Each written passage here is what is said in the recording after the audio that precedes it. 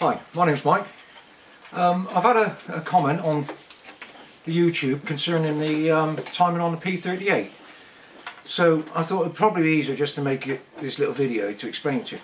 This is the kit that you buy. This is how it comes in this protective casing. It's a little bit dirty now obviously because I've been using it. But when you open it up, it's made by Nielsen. That sits on the back of it, obviously. And what you get is a dial gauge indicator. That is a pin for locking the fuel injector pump. That's a gauge. But the bit that you're interested in is this one. There's two adapters that come with it. And you can see you've got that size there and you've got that size there. Now, I'm trying a pair of calipers. Oops. I've got a vernier here. That one there is just under 8mm, 7.7. So that's the one you want, the thinner of the two. Okay. And you also get this pin. It's threaded on one end and it's just an extension bar. And all you need to do is on the end of your travel gauge indicator, take off the nipple. Now, luckily enough, there's a little hole in there's two holes in the extrusion here, and that fits just nicely in there, so you're not going to lose it. Now, I must say that when I bought this, they're all going to be the same no matter what price you pay for them. There's quite an extensive different price range, but basically they're all the same kit, made by the same people. Yeah, I know. So screw that into the end.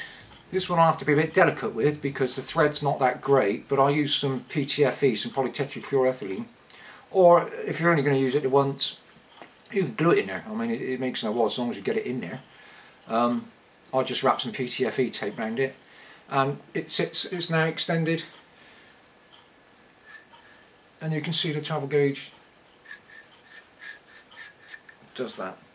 And basically, that sits in the back of the fuel injector pump, and that will travel all the way down like that. There you go, that is the setup that you need, and then that is in the right place to read the travel, and you want 90mm of travel of 90mm top dead center. Now, if you just give it a slight bit of pressure, you'll have enough travel. You've got a good inch of travel.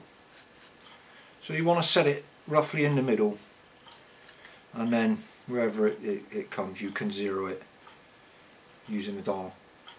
That's basically it. The rest of this kit you don't need to use in order to time up the pump on a P38. Now, I've hoped that's helped you.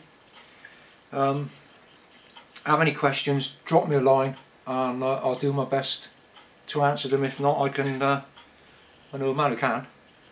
So if you have any problems with that, give me a shout. If you're close by and you need the kit, by all means I'll lend you this one. It's no big deal.